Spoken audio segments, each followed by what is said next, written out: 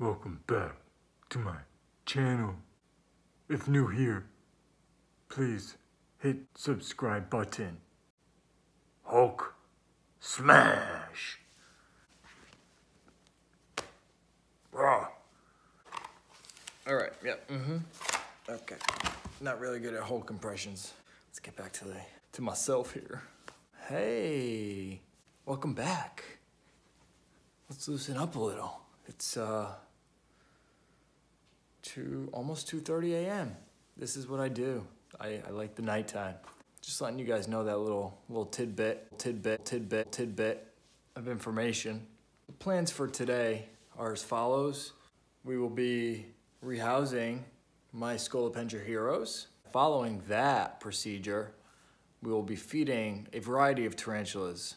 I have them laid out here behind the camera, and I am very much looking forward to sharing this with you. If you would, I would greatly appreciate it if you would, comment below. No, I'm not gonna ask you to comment yet, because you know why? Because there has been no content to this video so far. But I will ask you to hit the subscribe button. It's above me somewhere. There's a little bell-shaped thing next to it. And I would ask you all also to hit that so you are notified when I, or we, me and Hulk, upload another video. So that's number one. Number two, just watch the video because it's gonna be really good. It's gonna be a really good one today. I'm looking forward to sharing this time with you all, and enjoy. One thing before we continue, I just wanted to explain something about this rehouse, about centipedes in general. So this is what I'm rehousing the centipede in. It's just a 32-ounce deli cup with my mixture, cocoa fiber, peat moss, vermiculite, and a piece of cork bark. The reason it's so moist and sprayed down is because I want, most of the substrate to get pretty moist. The reason being is that tarantulas and centipedes are different in the fact that tarantulas have on their exoskeleton a thin layer of, it's like a waxy coating. Centipedes don't have this. Centipedes and tarantulas are different in the way that on tarantulas' exoskeleton, they have a thin waxy layer that helps retain moisture, which is the reason why tarantulas can go a long time without having a drink or being around water, being in a moist area. Centipedes are different. They don't have this waxy coating. So, most times in the wild, if you're out looking for centipedes, you're gonna find them in a spot where it's moist. Most likely like under a log, or if you peel back some bark, under a rock, anywhere it's moist. So even in the desert species, in most cases, they're gonna be in a more moist area. They don't hold the waxy coating, they don't retain moisture, and this is the reason you want to have a spot where it's gonna hold moisture, like under a piece of cork bark or a rock or something in the enclosure where it's gonna stay. If you say you miss or forget and the rest of the enclosure dries out, but under that spot is gonna stay moist. You want that. Keep your centipedes enclosures moisture. They don't have the waxy coating on their exoskeleton, and it's just a little tidbit of information. I'm liking that word tidbit tonight, that you guys should know in case you don't. And if you ever want to have centipedes in your collection, it is a really good piece of information to have in the back of your mind. So let's continue with this rehouse, and all right.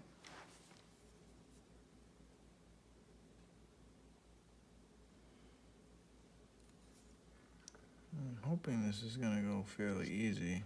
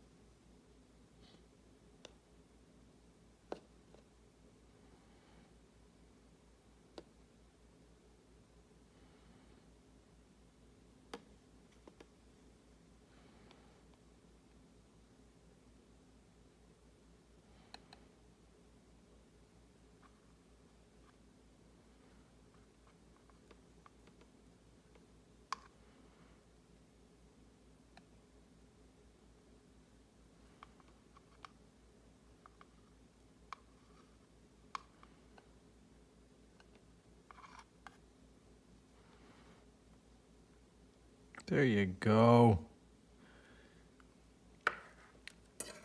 Perfect.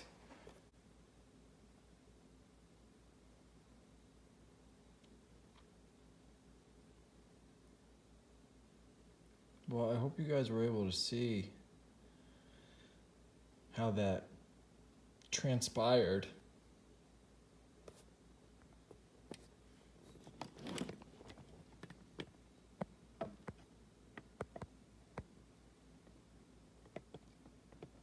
Oh, there's a little guy in his new home. His or her. Hope you enjoyed that little rehouse. Let's feed some teas, shall we? Alright guys, first up we'll go with a Phanopelma simani, aka the Costa Rican zebra stripe. Bear with me while I find a nice fat cricket, because I don't feel like getting roaches. Damn, I think I fed my gecko all the fatty crickets. Holy shit. Hope you guys caught that. And you didn't even get the cricket.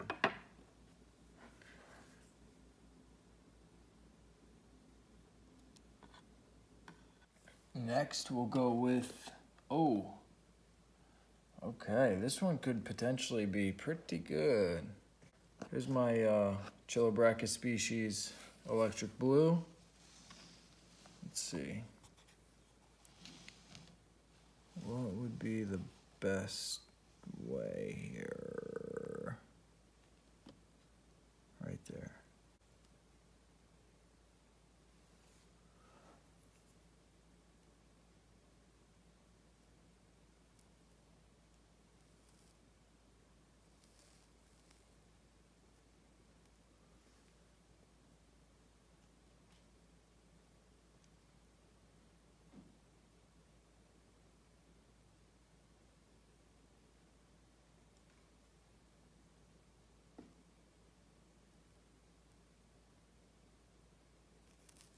Yes. That was not a letdown. That was beautiful. Man, I wish you would come out.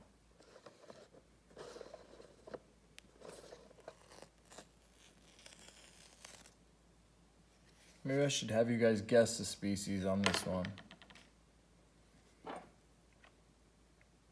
No, I won't. It's a Caribbean versicolor. You know, this one just molted for me, and every time it molts, the adult colors come out more and more. And it's like, yeah, it's a common tarantula, but I mean, you cannot just love a species more, because this thing is so beautiful. I don't even know. You just look. Just check it out. There you go. I wouldn't call that a disappointment.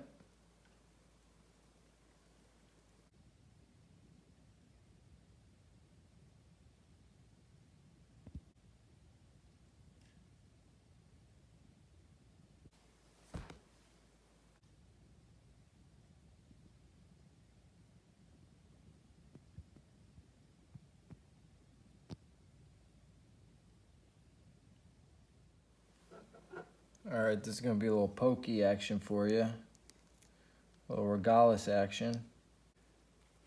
Trying to lure her out for you guys to see. Okay.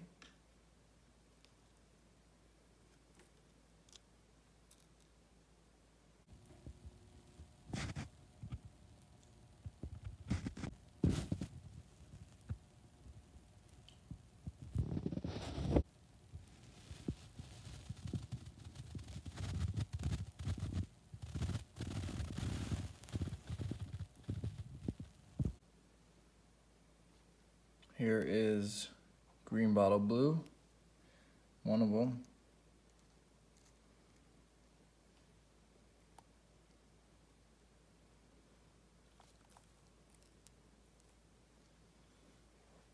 Never a letdown.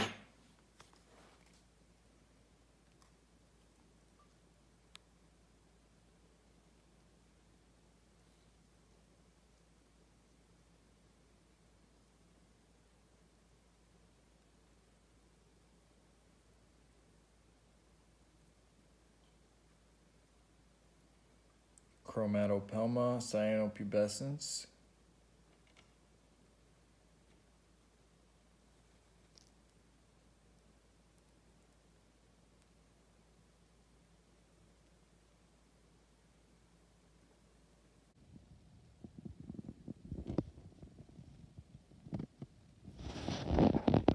No.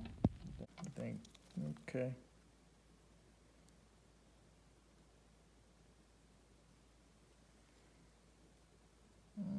We're gonna move on here. Actually, to the last one. Last but not least, that's for sure.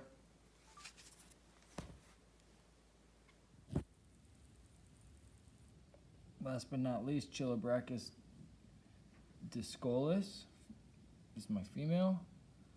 And for her, we have a nice male red runner.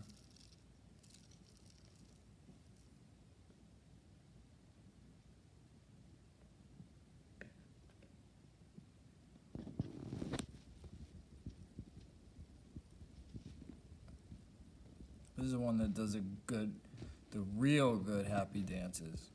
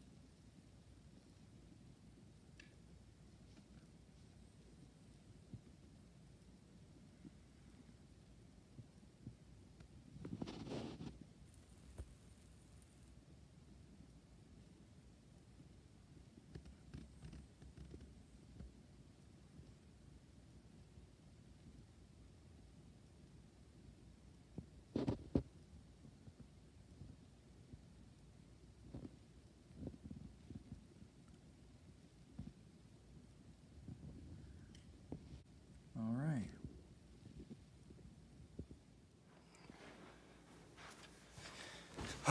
Well, I just realized I only had the second camera rolling on that last Chilobrachus.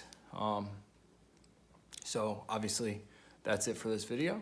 I really hope you guys enjoyed that. I know the rehousing was awfully uneventful. Had some good feedings. That Chilobrachus species electric blue was awesome. What else was good? That first one, even though it missed, and then I got a phone call, and that's when she went back and ate the cricket. Yeah, there were some good ones. So I really appreciate you guys watching. I really, really do. Please subscribe if you're new here. If you just check this video out, I have videos like this fairly often. So stick around. There will be more. There will be better. I have a few reptile room tours that I have planned. 1 or 2 collaborations, I hope. And we'll get rolling from there. So I, again, appreciate you guys watching. Please subscribe. If you like this video, leave a like. If I get 100,000 likes, I'll let 15 tarantulas crawl around my body wearing nothing but a thong. And besides that, that's it. Leave a comment, and I'll see you next time on the next one. It'll be soon. We love you. Thanks for watching. Peace.